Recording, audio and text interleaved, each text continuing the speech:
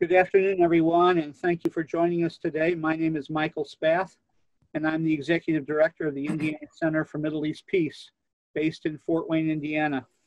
We're the Indiana voice for peace, justice, human rights, and intercultural encounter. I'm also a member of the Palestine-Israel Network of the United Church of Christ. Our guest, we're really delighted to have our guest with us, Dr. Andrew Bacevich, American historian, formerly from the Boston University Pardee School of Global Studies, a retired colonel in the U.S. Army, and now president and founder of the Quincy Institute for Responsible Statecraft. His latest book is The Age of Illusions: How America Squandered Its Cold War Victory, and we'll talk a little bit about that. So Andrew, welcome to our program today. Well, thank you for the invitation to join you. I wanted to ask you to start off with, before we get into your book, right now as we're wrapping up at Ebenezer Baptist Church, the funeral of John Lewis. And I'd appreciate your thoughts about the life and legacy of John Lewis. Well, clearly he was a great man.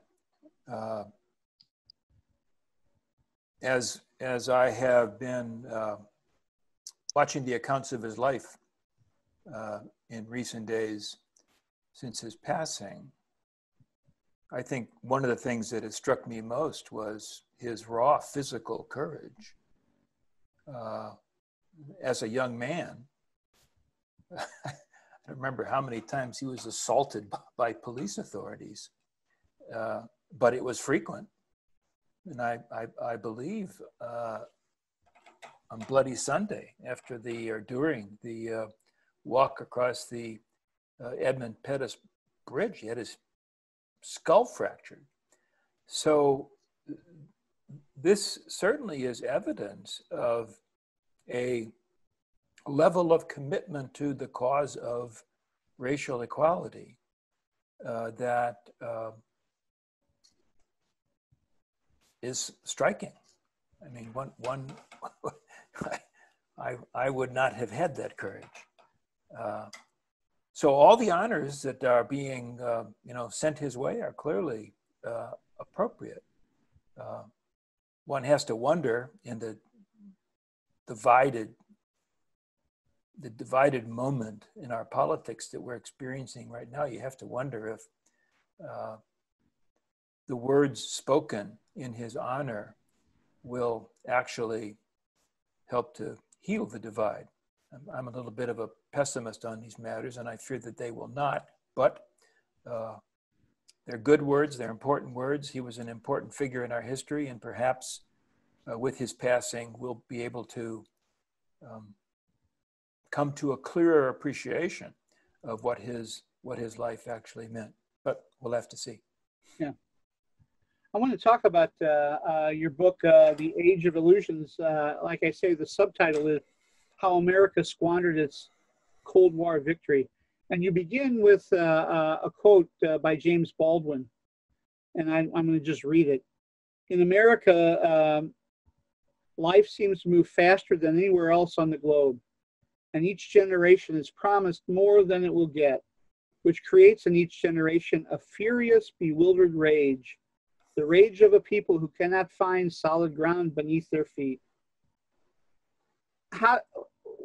Why did you choose that quote? How does that quote capture the tone of your book and maybe of this time? So, in a sense, the book is my response to the so-called age of Trump. And I put that phrase in quotes, age of Trump. The term has become so much a part of our sort of public discourse, used in the news, used in newspapers. And at least in my interpretation, the phrase assigns to President Trump himself importance that Trump doesn't deserve. I don't think we're in an age of Trump. I think we're in an age of illusions. That's the title of my book. And the inspiration of the book, it derives from my conviction that if our country's in big trouble right now, and we are in big trouble, Trump is not the source. Trump is not the cause. Trump is a manifestation. Trump is a symbol. But we ought not to indulge in the notion that Trump himself is the problem. And I think that much of the sort of the day-to-day discussion of our politics, if you read the New York Times or you read the Washington Post or you watch the, CNN, at least implicit in the discussion is the expectation that if we just get rid of this guy, then all will be well. And I try to argue in my book against that expectation. I try to argue in my book that Trump came out of a moment of dysfunction and disappointment, and that's where that James Baldwin quote fits. I think I certainly think that President Trump is the worst president we've ever had. It's not even close. But I always have to remind myself that he was elected. And I don't give me the Hillary Clinton won more votes. Don't give me the Russians are involved. Don't give me the I wish the Electoral College, didn't exist. Those are interesting arguments, but I think that they are really beside the point. The real point is that, much to my dismay, in 2016, 60 whatever million of our fellow citizens voted for this guy. And I think they voted for this guy, not because they genuinely believed that Trump was going to make America great again, but because they were voting in protest. Their vote was a repudiation. Their vote was a statement that we don't like the direction that our country has taken over the past generation or so, and we're not going to put up with it anymore. So they elect this guy who promises to drain the swamp, who promises to overturn the establishment, because that's what they want to see. They want to see that happen, and I think that's why I wrote the book. I'm going to come back to the election a little later, but the upcoming election, because you ask at one point, what now? But we'll come back to that. I want to stay with the Age of Illusions for a moment. Under the chapter whose title is "Glimpsing the Emerald City," you discuss 4 post-Cold War assumptions. You call them signs of hubris. Globalized neoliberalism, global leadership expressed in permanent military supremacy, removal of constraints on human freedom, and presidential supremacy, what you call presidential wizardry.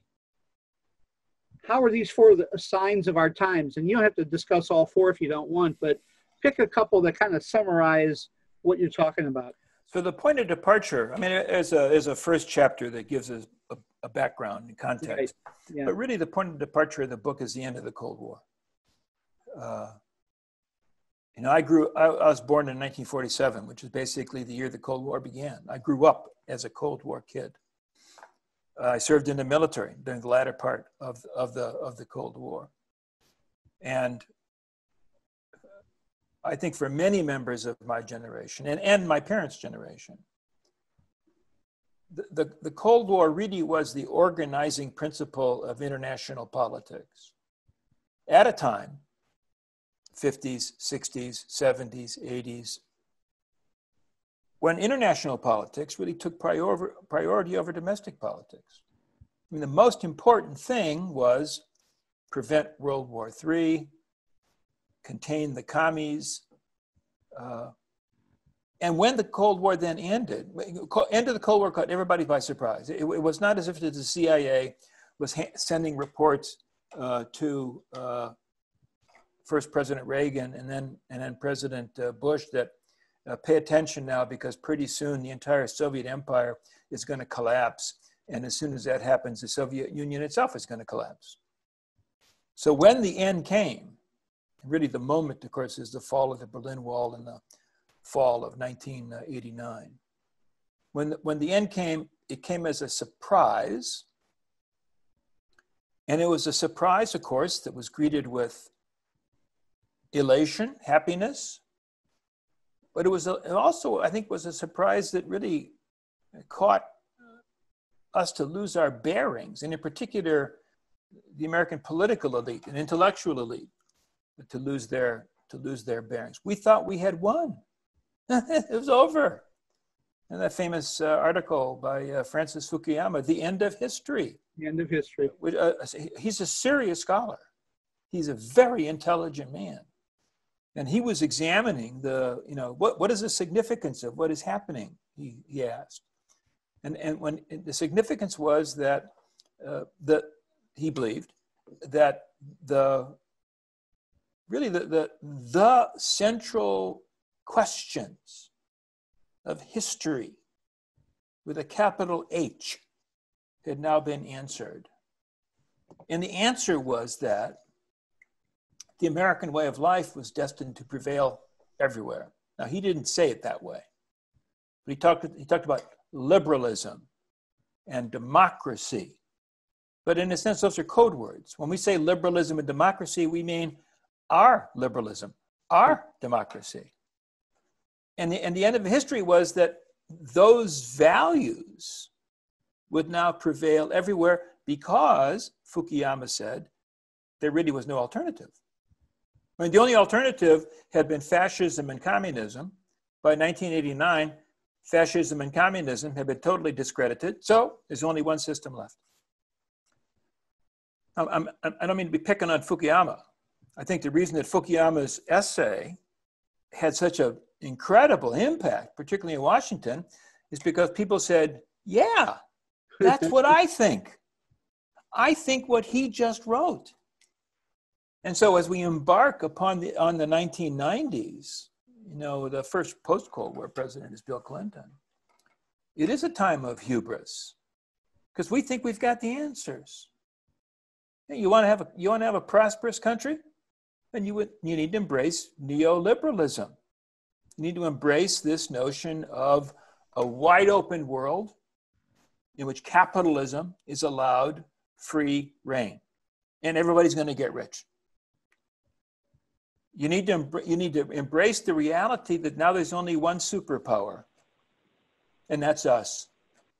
And that therefore, as the one superpower, people believed and said in the 1990s, it was incumbent upon the United States to maintain order, with the United States called upon to enforce order where order broke down.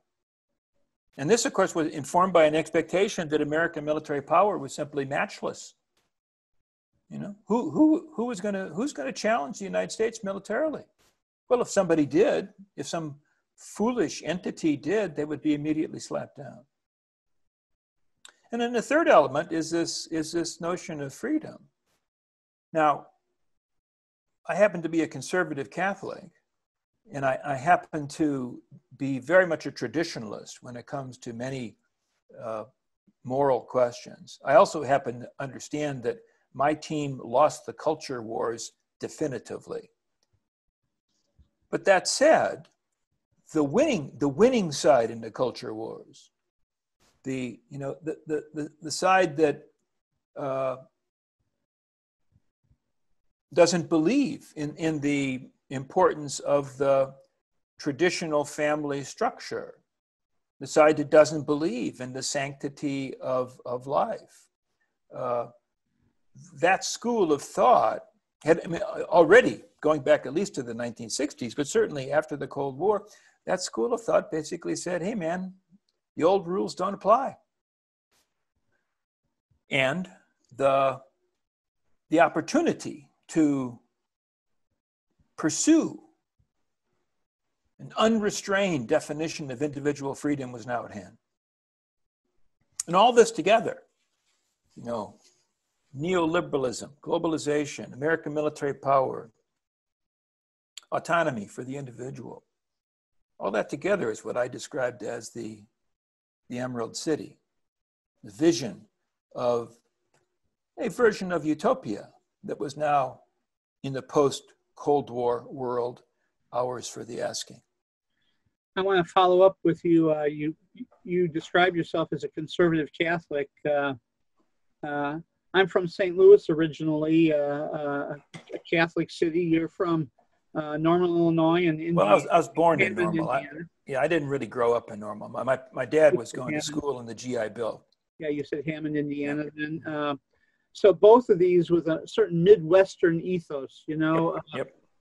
You describe yourself, well, let me say it this way. As I understand Catholicism, there's sin and salvation, a culture of life, the seamless garment, just war theory. When I think of Catholicism, that's how those are some of the things that come to my mind. How would you describe your kind of conservative Catholicism? And I think in one article you even talked about it as countercultural. So talk about how that has shaped your worldview. Well, I think Catholicism is countercultural today. I mean, I think one could say the same thing about many mainstream faiths. I mean, a serious Muslim is countercultural. An Orthodox Jew is countercultural. That is to say, these are people of faith who push back against some of the most important expressions of our late modernity, such as the emphasis on consumerism, on acquisition as somehow one of the purposes of life. And I think push back against the inclination to discard traditional norms related to sex, sexuality, the family. Again, I know my side has lost this battle. I'm not sort of trying to lead a fight to reopen the war. But from my perspective, the abandonment of the notion of a traditional family as the place that is best suited to raise children so that they will become mature adults. I think that's been a bad thing for our society. And I guess that's much of what Catholicism means to me.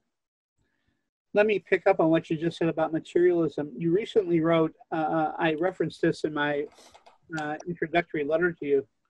I thought it was a very important article entitled Racism, Yes, but What About Militarism and Materialism? And in it you referenced Martin Luther King Jr.'s Riverside Church sermon a year to the day before he was killed. The Poor People's Campaign for Moral Revival is very, very close to our hearts here. We interviewed Reverend Liz Theo-Harris, one of the co-chairs of the Poor People's Campaign. And you know that those giant triplets of kings that he referenced in the sermon are at the heart of the Poor People's Campaign. You want to say a word about that article in particular, and then King's giant triplets and your take on them? Yeah, so this is an incredibly profound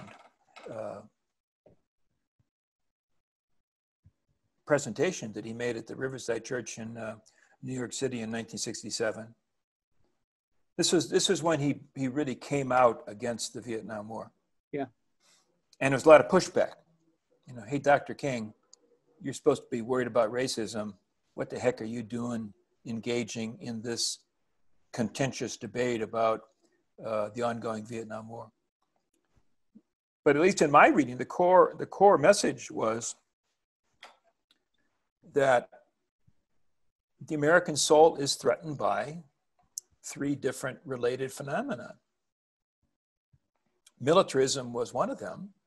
Militarism, he argued, others believed, that it found expression in this Vietnam War that was causing so much devastation in Southeast Asia and so much division at home. But not just militarism, obviously also racism, that had been his primary cause. There's racism, there's militarism, and the third triplet, he said, was materialism. I think he described it as extreme materialism. And his point, I think, was that there was an urgent need to take on all three. This was at a time when there was an effort to take on militarism by those who opposed the Vietnam War. There was something of an effort to take on racism because the civil rights movement was in full flower, but nobody was particularly paying attention to materialism. So when I wrote that little article, I was basically saying, okay, here we are in 2020. The Black Lives Movement has produced a important, necessary renewal of our understanding of the persistence of racism.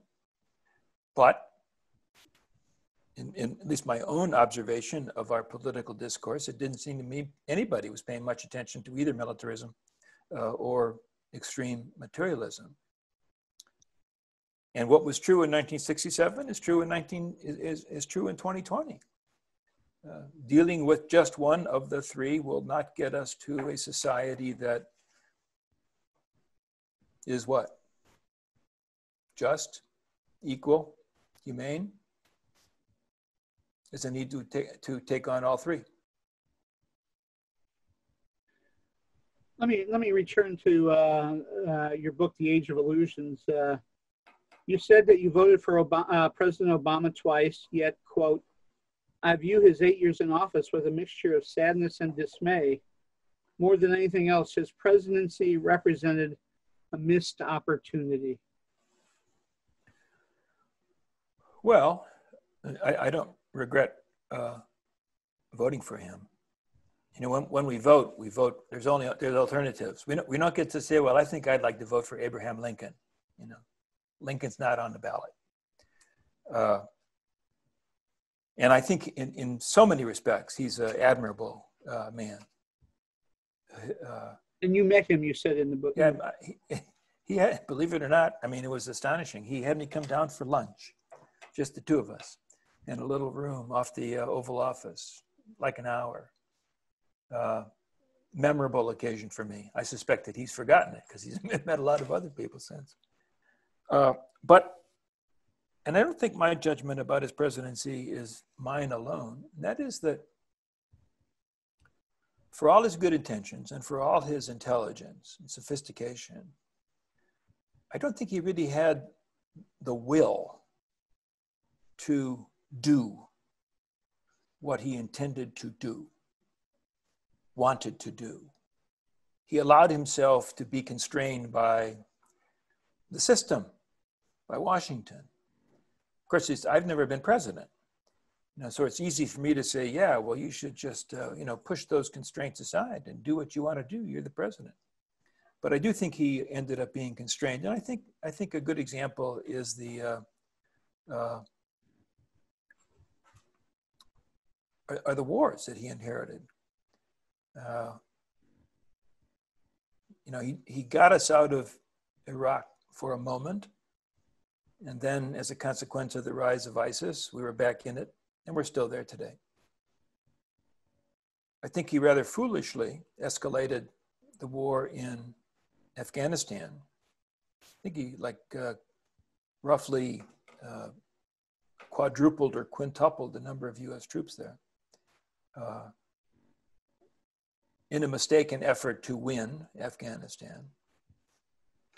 And I suspect in his heart of hearts that he himself probably is disappointed by his inability to close those wars down. Because as long as those wars continue, of course, to a very, not total, but to a very considerable extent, they sort of use up bandwidth, political bandwidth, that might be available to use for other purposes. So, in some senses, a remarkable man, but I think a disappointment as a president.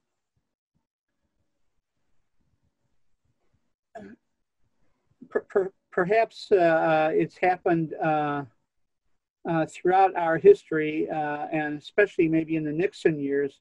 But I guess I don't know of a time when the commander-in-chief has deployed the U.S. military for such obvious domestic political goals as we're seeing today, especially since the murder of Breonna Taylor and George Floyd and others, and so blatantly to suppress domestic demonstrations and protests like in Portland and, you know, coming attractions in other U.S. cities. As a military man, how do you view all this? Well, I don't view myself as a military man because I've been out of the Army now for longer than I was ever in it. But I guess as a citizen, I'm sort of appalled by it all, but not surprised. I think we've understood for some time that, and he's really said it out loud, you know, that he believes that the president believes he has the power to do anything he wants. In other words, we have a president who doesn't view himself as constrained by the Constitution. And so, when he gets an itch to do something, he does it. Now, I think the newspaper reporting about this use of federal agents to suppress disorder in places like Portland, Oregon, I think the newspapers are probably right. What we have now is a president who recognizes that his chances for re-election are rapidly dwindling. And so he's desperate to come up with some kind of a mechanism that will, you know, turn things around. I don't understand how he thinks that, you know, beating up on American citizens is going to please some people, but I can't imagine how he calculates that's a strategy for winning a majority in the Electoral College. But it's all pretty contemptible. There's no doubt about it. But I mean, there's a lot of things that he's done have been pretty contemptible. Yeah.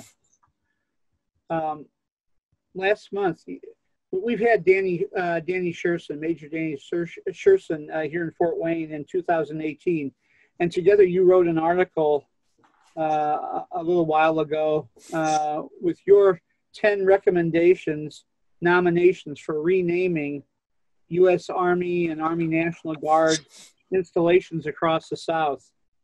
One of them was Captain George McGovern for Fort Sumter. Another one was Lieutenant Daniel Inouye for Fort Polk. And the one I liked the best was Geronimo for Fort Bragg. Say more about those recommendations. If you want to talk about other ones too, that'd be fine. Well, I mean, this is a short piece we did for the LA Times. And Danny, you all know Danny, and he's a wonderful person. And a gutsy guy of principle. He has more of an activist temperament than I do. So I proposed this to him. And I said, and this was done with, you know, a little bit of a tongue in cheek. We don't seriously think that anybody in the Pentagon is going to consult Danny and me about how to rename these posts that are currently named after Confederate generals. Although that renaming is almost certain to happen now. I mean, that is going to happen. Yeah. So we wanted the group to be diverse, you know. black, white, male, female. We wanted our selections to basically run the gamut of American wars ever since the Civil War. So we had somebody from the Civil War, we had somebody from the period after the Civil War, somebody from World War I, a couple people from World War II, Korea, Vietnam. So we're sort of marching forward through the modern period of American military history, and we got to the end. And I will take the credit or the blame. It was my idea. I said, look, Fort Bragg is the home of U.S. Army airborne troops, paratroopers. First time we used paratroopers was in World War II. And during World War II, when paratroopers jumped out of their airplane, they would shout, Geronimo. So I thought, well, then let's name Fort Bragg Fort Geronimo after a great American warrior. I mean, he was a great American warrior fighting against the U.S. Army, but in retrospect, his cause was certainly an honorable one to protect his people from the depredations of the United States government, which has, for a couple of centuries now, treated Native Americans with great injustice. So that's why we suggested that Fort Bragg become Fort Geronimo. I don't think anybody has taken up that thought to this point. Well, I found the article not only to be interesting, but it pushed the envelope, and that's what I appreciated most about it. Well, the other thing I didn't mention it, but the other thing was we said, let's not name any, and let's not rename any of these posts after generals. The practice of doing that sort of implies that generals, because they're generals, are better soldiers than people who are not generals. And both Danny and I disagree with that proposition. So our list of names was, one was named after a sergeant, one was named after a private, and Daniel Inouye fought in Italy during World War II. He was a lieutenant.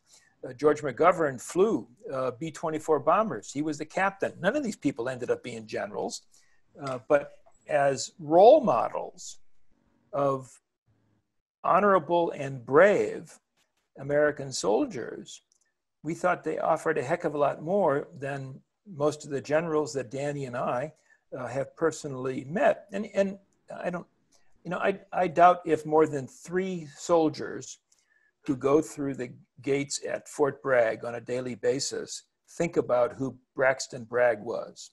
Who cares? That said, at least in theory, it would be nice to name these installations after people whose soldiers might identify as role models. Soldiers who embodied certain values. And in that regard, it seemed to me it was better to have them be soldiers who were more or less at the same level as most of us. They're not generals get enough applause as it is. You're a frequent critic of American exceptionalism, which I'm a retired religious studies professor, and it takes a certain amount of faith, right? It embodies a certain kind of faith. How has that kind of faith shaped our domestic and foreign, even military policies? And how has the pandemic exposed the limitations of American exceptionalism in your mind? So I think it's important to recognize that the conception of American exceptionalism has changed over time. Early on, let's say in the 17th century, at the time of the founding of the Anglo-American colonies, it was deeply religious and Christian, specifically Protestant Christian. That the claim was that the Anglo-Americans who were creating these colonies in the New World were God's new chosen people. And that the purpose of founding this place called America, what we called America, was to participate in a universal redemptive mission that the Americans of North America were going to establish a city upon a hill, as John Winthrop said. We weren't going to conquer the world. We weren't going to make the rest of the world abide by specific tenets of Protestant Christianity, but we were going to be an exemplar to demonstrate the efficacy of Christian love. And therefore, the rest of the world will ultimately follow in our example. So this notion changes radically over time. So when you get to the, let's say, the post 9/11 period, our time, it has lost virtually all of its religious connotations. It has become entirely secular.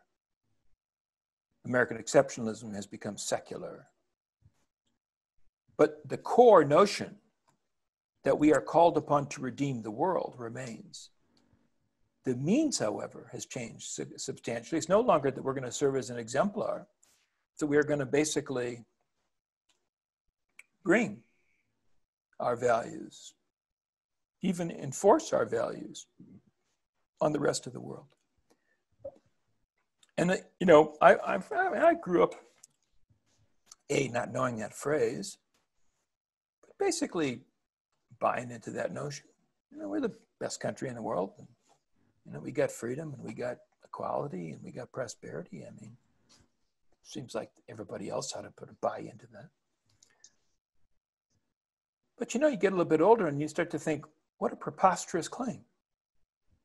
What a absurd claim. To claim to be the chosen people, either from a Christian religious point of view or from a secular point of view. And I think the post-Cold War period has really, I wouldn't say it has discredited the idea. The idea persists. But I think the post-Cold War experience has exposed to anybody who's willing to pay attention how preposterous the claims of American exceptionalism are. Now, you ask, so how does the pandemic fit into all that? I don't know. You know, the pandemic is still in progress. We speculate, I speculate about what it will mean once we get through this, and we will get through it. And I'm hesitant to say that it's going to demolish the claims of American exceptionalism, because that belief that we are the chosen people really is deeply, deeply embedded, I think, in our psyche. But we'll see. We'll see. Well, you know, I've often said to my students that really American exceptionalism, manifest destiny, that really comes straight from the Great Commission. It's just it's been secularized. You know, right. I mean, it's the secular. It's religious in form, having shorn its religious content, if that makes sense. You know, yes. And that's how I used to teach it with my students. Let me shift gears to the Middle East. In your book, America's War for the Greater Middle East, you say, very starkly, you say, we're stuck. And in answer to the question, why can't we get out, you list some assumptions that, quote, pervade the U.S. national security establishment. Now, I have them listed here if you need me to list them, but... You do, because I can't remember what I wrote. Those who formulate, I'll read them quickly, and then pick one or two to talk about is really what I'm wanting to ask you. Those who formulate U.S. Middle East policy are able to discern the historical forces at work in the region. That's one myth or one assumption. The U.S. as the sole global superpower can control and direct those forces. U.S. military power offers the most expeditious means to ensure that freedom. And 4, America's purposes will ultimately win acceptance even in the Islamic world. So those are the 4 basic assumptions, you say, that are really myths. And that's the answer to the question, why can't we get out? Yeah, because those assumptions persist. Yeah. President Trump doesn't buy them. But, President Trump's efforts to extricate us from that part of the world have been repeatedly frustrated by members of his own administration, by Republicans, by Democrats, by the media. He wants out, and he ain't going to get out because of the forces that are in resistance. Well, let's go to the third and the fourth one, I guess. And let's talk about 9/11 and its aftermath. President George W. Bush is a genuinely religious, he's a believer. He's a believer. There's no question in my mind that he is a man of faith. He's also caught totally by surprise by 9/11, didn't have a plan, and responded to that shock by persuading himself that he was summoned to liberate the Middle East, to bring democracy, to bring freedom, to make friends for America in a place where America didn't have a heck of a lot of friends. And he had great confidence in the American military instrument. And so we embarked upon this thing called the Iraq War in 2003, which was not intended in just simply. Getting rid of Saddam Hussein was a sideshow, an afterthought. The object of the exercise was to begin a regional process of transformation that would be put in motion by the invasion of Iraq, but would lead to a broader transformation. Because Bush believed, first of all, nothing could stop the American military. And secondly, because Bush believed that American values, American institutions would be easily transferable to the people of Iraq, the people of Syria, the people of Iran, the people of Egypt, people of Saudi Arabia. And events said otherwise. And the result of embarking upon that project, it's cost us about $6 trillion, and thousands killed and tens of thousands wounded, probably a couple 100,000 people in the region have been lost their lives. And the region may have been an unhappy place, but before 2003, at least it was a relatively stable place. And we demolished that stability. And the result is the mess that we see. I want to bore down even further and from the broader Middle East to Israel and Palestine. You talk about the two-state solution as an illusion. And I'll just quote from a 2017 article. As remorselessly as white settlers once encroached upon territory inhabited by Native American tribes, Israeli settlers expand their presence in the occupied territories year by year. In fact, as you know, the Israeli government has announced this annexation of large parts of the Jordan Valley, of the West Bank, and of Jerusalem. So talk about that, but also say a word about, if you know much about if the two-state solution is an illusion, which many of us have been talking about for years now, for over a decade. Say a word about maybe the different one-state solution proposals or other possible ways forward. Well, I mean, honestly, I don't know. It's possible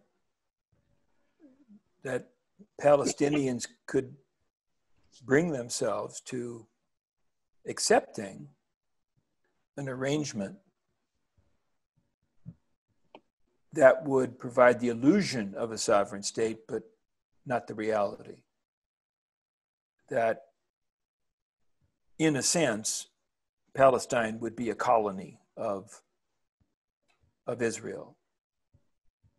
Certain territories set aside, certain prerogatives allowed, other aspects of sovereignty totally denied. It could be that the Palestinian people would say, well, given the disparity in power between our side and their side, that's the best deal we can get. I don't see any evidence that's going to happen, but I guess that could happen. Otherwise, I mean, another solution is that if the annexation continues, and it sounds like it's been put on hold for the moment, Israel will put itself in a position where it will become increasingly difficult to push back against the charge already made by some that Israel is an apartheid state. The pushback is very vigorous. And I think it's very vigorous, not only vigorous from Israel, but it's very vigorous from partisans of Israel in our country. But at some point, the undeniable evidence of something that sure looks like apartheid will be difficult to deny. And I guess the third scenario is the continuation of or the renewal of violence. To violence by Palestinians or violence by non-Palestinian Arabs to try to coerce Israel into permitting the creation of a Palestinian state. That sure the heck hasn't worked so far, but that doesn't mean that Palestinians couldn't try that again. Yeah, well, I'm eager for you to meet some of these Palestinian activists who embrace a nonviolent resistance, and I hope we can make that work. Let me return to your book, The Age of Illusion. I was happy to see at the end of the book that you remind us that great changes, and you used abolition as an example, occur when the American people rally around a large cause. And then you say that in our day, that large cause is climate change. What do you think it's going to take to wake us up and make and wake up Washington to make real, lasting change in policy, behavior, and lifestyle?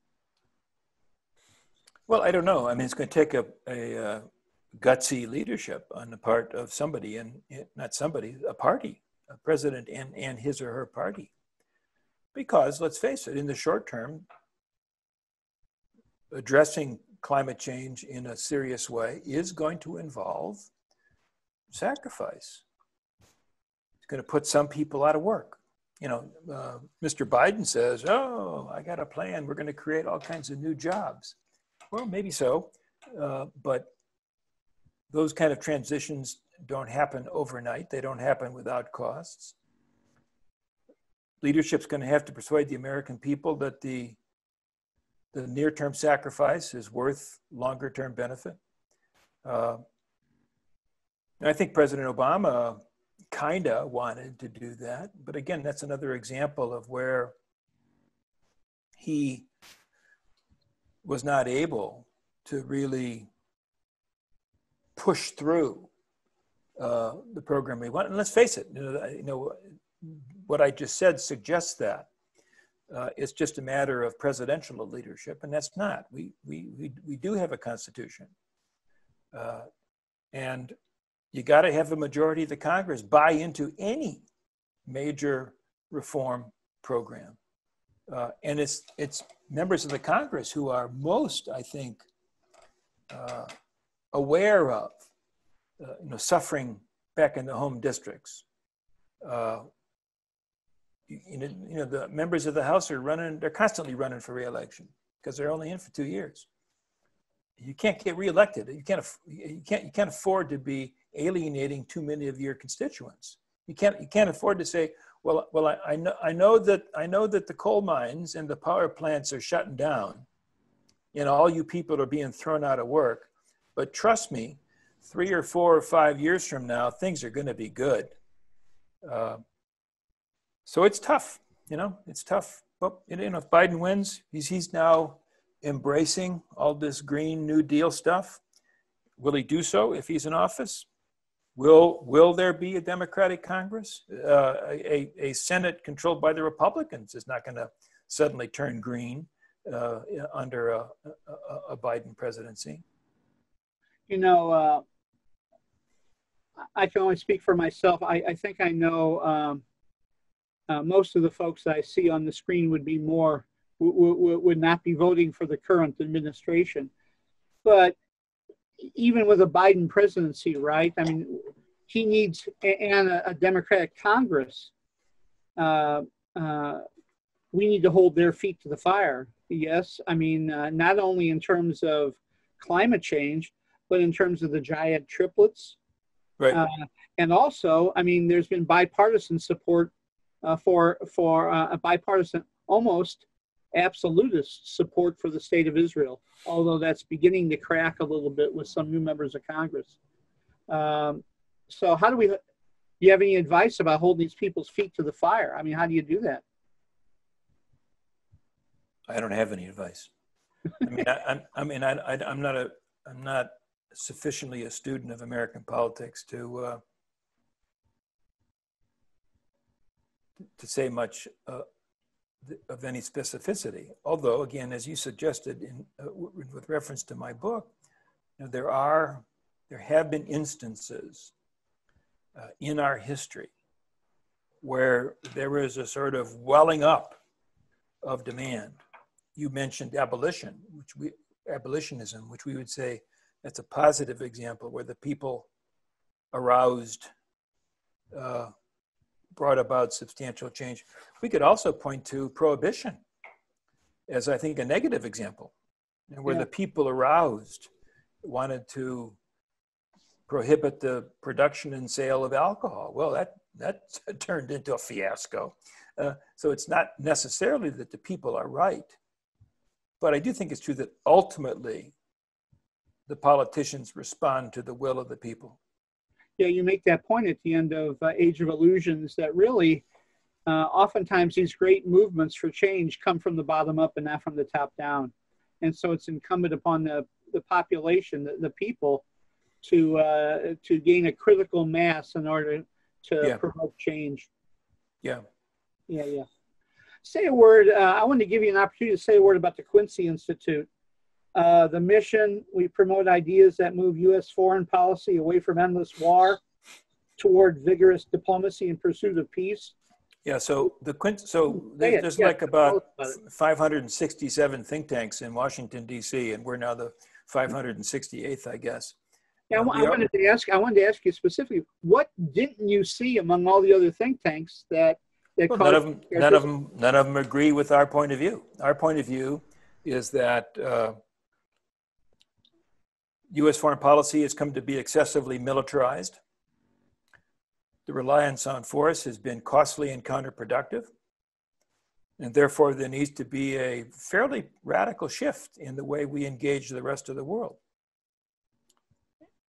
Our core principle is restraint, to emphasize diplomacy and dialogue, and to define force as a last resort. It's not been a last resort in our country over the last 40 years. So there is a mindset in Washington, in both parties. They won't own up to it, but in favor of making sure that we have far and away the biggest military budget in the world, making sure that we have hundreds of bases around the world, making sure that we organize the military not to defend the country, but to serve as an instrument of intervention. That's what the establishment thinks, believes in, supports. Our mission is to change the way people in Washington and in the country more broadly think about our role in the world. And we got a long haul in front of us. We're not supported by Grumman. We're not supported by General Dynamics. Money's hard to come by for a perspective such as ours, promoting peace instead of preparing for war. But that's what we're about. That's what we're trying to do. I think it's an honorable undertaking, and call me back in 5 years and we can give you a progress report to see if we're actually getting anywhere. Well, I was eager to meet you because what's the personal magic of Andrew Bacevich that gets funding from both George Soros and Charles Koch? I didn't do that. And that deal was arranged before I came on board. But what it reflects the fact that I've never met either Mr. Soros or Mr. Koch. I've never met them. But they both kicked in substantial sums of money to found this Quincy Institute because they are both opposed to militarism. They may disagree on a million other things, but they agree that the militarization of U.S. foreign policy over the past several decades has been a mistake and it needs to be corrected. Well, I found that to be admirable, and the fact that the Quincy Institute was able to pull that off was pretty amazing to me. I've just got one more question, and we're going to wrap it up. It's a long one, but let me get through it, and then I'll give you a chance to answer. You recently wrote on the 75th anniversary of VE Day an article entitled "The Greatest Generation We Are Not." And it was an indictment, really, I thought, of baby boomers, my generation. I mean, my generation. Mine too. Yeah. Among the many points you make is that, quote, the approach to statecraft that grew out of VE Day defined the ultimate purpose of the U.S. policy in terms of resisting evil, viewing problems through the lens of World War II in Europe, has produced deeply flawed policy decisions while also deceiving the American people. This has inhibited our ability to see the world as it actually is. And then you go on and say, the challenge facing the United States is not never again, it's what now? So that's what I wanted to close with, Andrew. What now? Well, I mean, this is ground we've covered before, I think, in a way. I mean, I think what now is to reflect on the words of Martin Luther King in 1967. As a conceptualization of our problems, of our challenges, that demands attention. All three of them. Racism, militarism, extreme materialism. I don't think it's something we can pick and choose from. But I also think that the American people today, we are up in arms about racism, and that is a good thing. We are not up in arms about militarism. We are not up in arms about extreme materialism. So there needs to be a change of consciousness if we're going to get to this stuff. So Andrew, thank you for coming today. Any parting words for us? I'm very grateful for having had the chance to have this conversation. It was fun. I appreciate it. Good. Well, once again, Dr. Andrew Bacevich of the Quincy Institute for Responsible Statecraft. Thanks for joining us.